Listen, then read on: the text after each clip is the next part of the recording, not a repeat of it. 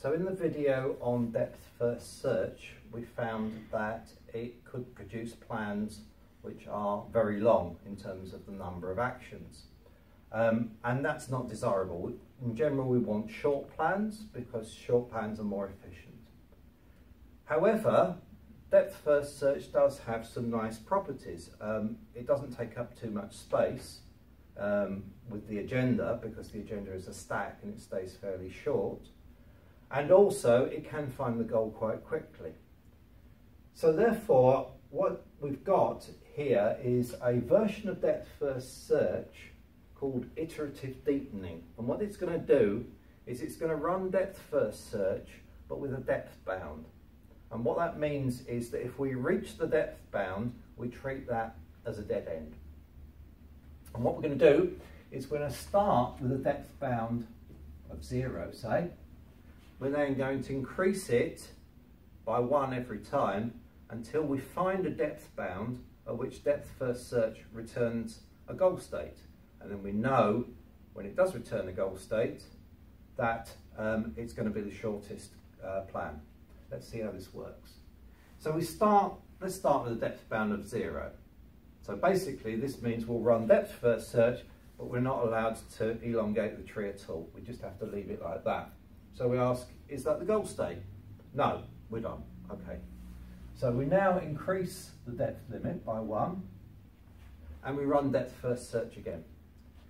So we ask, is that the goal state? No, it's not. So I expand it and I can go to states A, B and D. All of these states are at the depth limit. So therefore all I can actually do is to say, are you the goal state? No, you're not.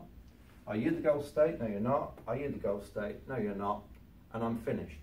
And at this point, the algorithm stops and it says, I didn't find a goal with depth equal 1. So what we now do is we increase the depth to 2. So I'll use the previous tree. So we expand it to form A, B and D. But this time, because the depth limit is 2, when I look at state A, I say, okay, where can I get to from A? Because I'm only at depth 1 here. So I can go to B and I can go to G1.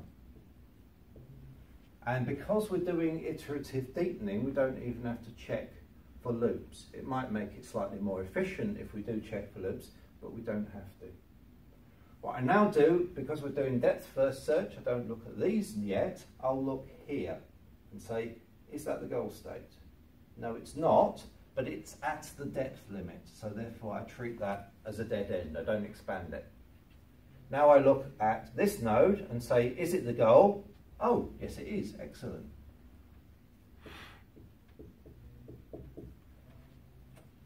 So I've now found a plan which is only 2 steps.